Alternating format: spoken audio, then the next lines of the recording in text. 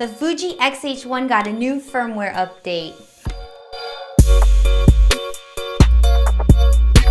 What up, AFAM? Kitty here with Atola Visuals, and today we are going to be discussing the newest firmware update for the X-H1. A lot of you know me as more of a Sony shooter, but I also love Fujifilm cameras. I first got this camera because I was really interested in Fuji colors, and I was really excited when they finally put out this mirrorless camera that was more geared towards video people like myself. I love the body, I love the colors, and I love their lenses. However, this camera was not perfect. When it first came out, the autofocus was really slow. The image stabilization was, it was so bad. Even on a gimbal, I just would turn it off because it would just do this weird, I don't even know what it was just jumping in frame. I was so excited for this camera that we actually pre-ordered it. I was debating if I should sell it and get the X-T3 or hold on to it, but I'm really happy that I did because with the newest firmware update, they changed many of the issues that I had. The biggest fix on the latest update is its in-body image stabilization.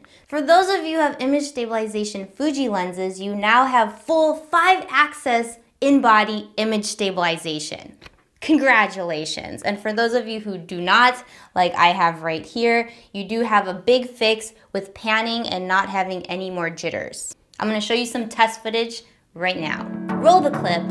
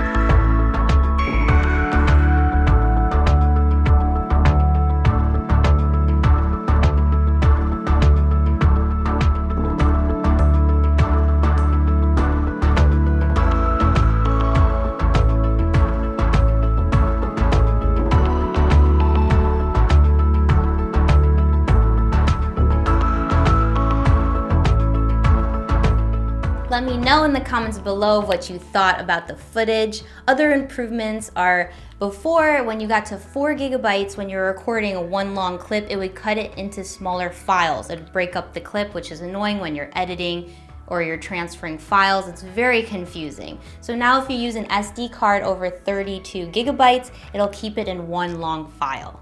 Thank you, thank you. There's times where I got scared that I wasn't recording a full clip, but it was just in another file. So that's no longer a problem. Another problem that was fixed, they said they had some slight bug fixes. So with, I don't know if it was just with mine, but our battery grip, for some reason, the shutter release did not work at all. But for the longest time, we were using this as a battery charger. Now that's a pretty expensive battery charger if you ask me, because you could put 2 and charge them at the same time. But now I could finally use it with the camera body once again. So I'm very thankful for that.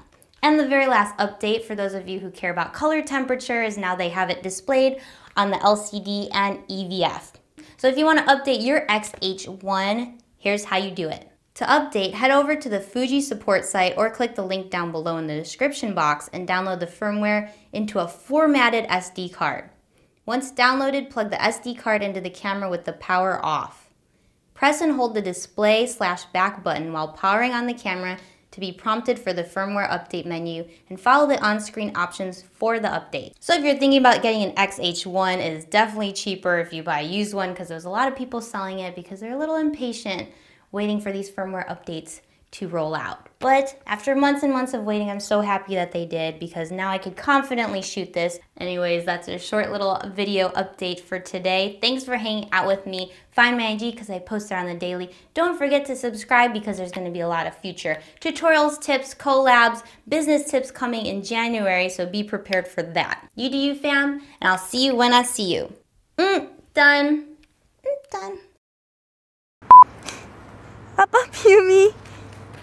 The biggest update that they did with this firmware update, too much update. In-body image. Woo. Access to 5-axis?